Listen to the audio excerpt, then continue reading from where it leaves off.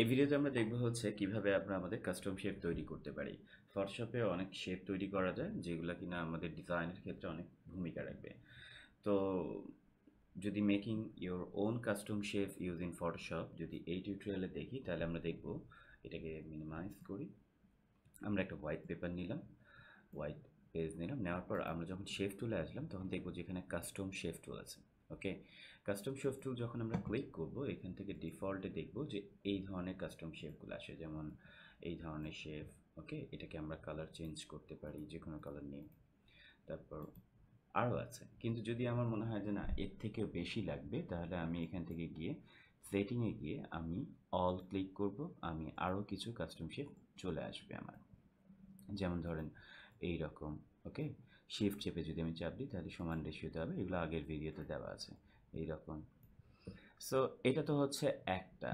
আরও যদি ধরেন আমার শেপ, আরও যদি কাস্টম শেপ দরকার হয় তাহলে আমি গুগলে যাই।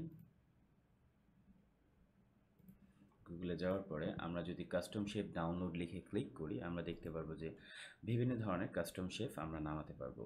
অনেক সাইট আছে যারা কিনা শেপ টুল বানিয়ে রেডি করে রেখেছে। আরও যাই, এই পরেরটা যাই,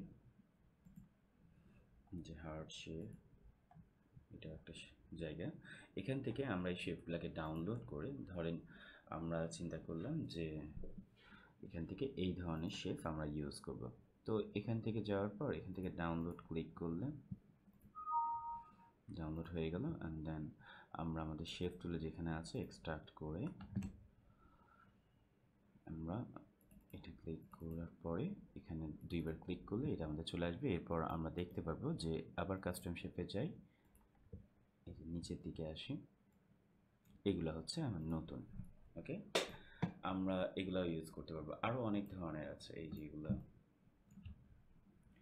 সো এগুলোর কালারও চেঞ্জ করতে পারবো আমরা আমাদের মতো করে। আমরা যদি চিন্তা করি যে এটার শেপের কালার চেঞ্জ করব আমরা ইজিলি করতে পারছি। ওকে, সো এটা গেল। এরপরও যদি মনে হয় যে না আমার আরও শেপ আমার ক্রিয়েট করতে হবে, ধরলাম আমি আবার গেলাম, যাওয়ার পর আমার এই ধরনের এখানে অনেক ধরনের গাছ আছে বা অনেক ধরনের শেপ তৈরি করতে হতে পারে, এই ধরনের ব্যাটম্যানের শেপ তৈরি করতে পারে, ব্লাডের শেপ হতে পারে। তো আপনি জাস্ট কিছু করতে হবে না, এখান থেকে একটা শেপ ডাউনলোড করেন পিএনজি, যদি পিএনজি না থাকে তা পিএনজি করে ফেলেন। করার পরে আমরা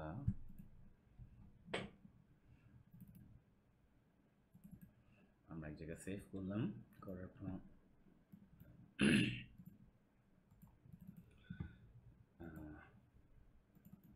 ছবিটা নিলাম, নেওয়ার পর আমি দেখতে পারবো যে এটা ট্রান্সপারেন্ট ব্যাকগ্রাউন্ড আছে।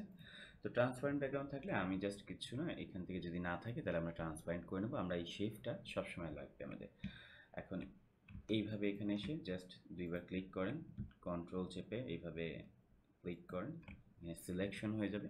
তারপর সিলেকশন টুলের উপরে সিলেক্ট রেখে মাউসের রাইট বাটন ক্লিক করে এটাকে পাথ বানিয়ে ফেলবো। যেমন হচ্ছে মেক ওয়ার্ক পাথ, এখানে ক্লিক করলে 2 দিয়ে দিলাম, দেওয়ার পর আমি দেখতে পাবো যে আমার এখানে পাথ হয়ে গেছে। এটা হচ্ছে আমার পাথ। এরপর এডিটে গিয়ে আমি এখানে গিয়ে ডিফাইন এ কাস্টম শেপ, আমি এখানে লিখে দিলাম নিউ, আমি আমার মতো করে নাম লিখতে পারবো, নিউ শেপ। ওকে, ওকে দিলাম। সো এটা কেটে দিলাম।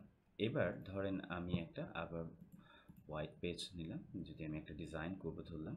এখন নেওয়ার পরে আমি যে কোনো একটা সাইজ নিলাম, নেওয়ার পর আমি করলাম কি ওই যে শেপ ক্রিয়েট করেছিলাম এই যে এখানে দেখেন চলে এসছে, এটাকে আমি ক্লিক করি, আমরা দেখতে পাবো যে এখানে আমরা আমাদের মতো করে শেপ ক্রিয়েট করতে পারছি। ওকে, so this is most important. আপনি অনেক সময় ডিজাইনের ক্ষেত্রে অনেক জায়গায় ডিজাইনের ব্রাশ ইউজ করতে হয় বা শেপ তৈরি করতে হতে পারে, সেই ক্ষেত্রে আমরা এই জায়গাগুলোতে শেপ করতে পারবো। এবং শেপ তৈরি করতে একটা সুবিধা হচ্ছে আমরা এটাকে যত বড় করি ছোট করি আমাদের কোনো রেজুলেশনের উপরে এফেক্ট করবে না। সো নেক্সট ভিডিওতে আমরা টাইপের নেক্সট ভিডিওতে থাকছে হচ্ছে আমাদের কি থাকছে আমরা একটু দেখে নিই। নেক্সট ভিডিওতে আমরা থাকবে হচ্ছে টাইপিং অন এ পাথ, এই জিনিসের উপরে আমরা ভিডিও বানাবো। সাথেই থাকবেন। আর ভিডিওটি ভালো লেগে থাকলে অবশ্যই লাইক, আর ভিডিওতে নতুন হয়ে থাকলে সাবস্ক্রাইব করে রাখুন। আল্লাহ হাফেজ।